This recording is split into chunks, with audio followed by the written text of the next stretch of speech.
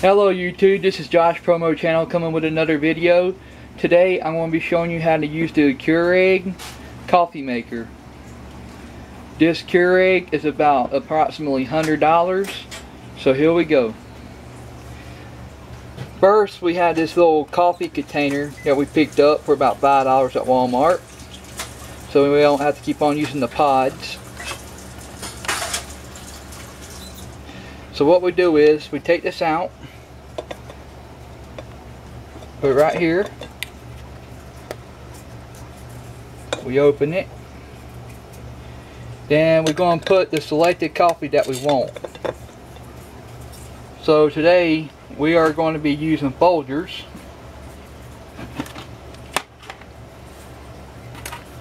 So we're going to get about 1 scoop here.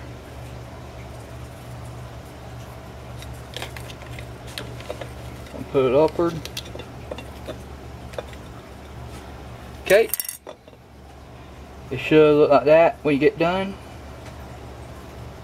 Yep. We're going to close it back. We're going to put it back in here. Okay, now you got these 3 lights that tells you how big is your cups. You want to close it. It's going to start blinking. Make sure the Keurig is filled with water before you start brewing your coffee. So, we're going to put our cup right here. Standard cup. Then I'm going to select the biggest one.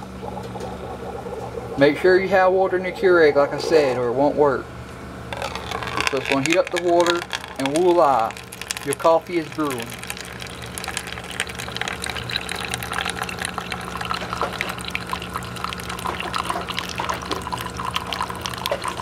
Be careful because the Keurig does get hot while it brews your coffee.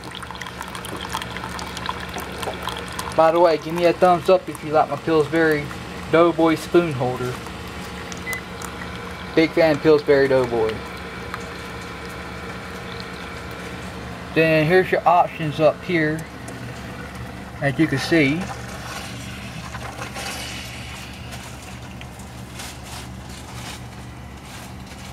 You won't be able to see that, but that's okay.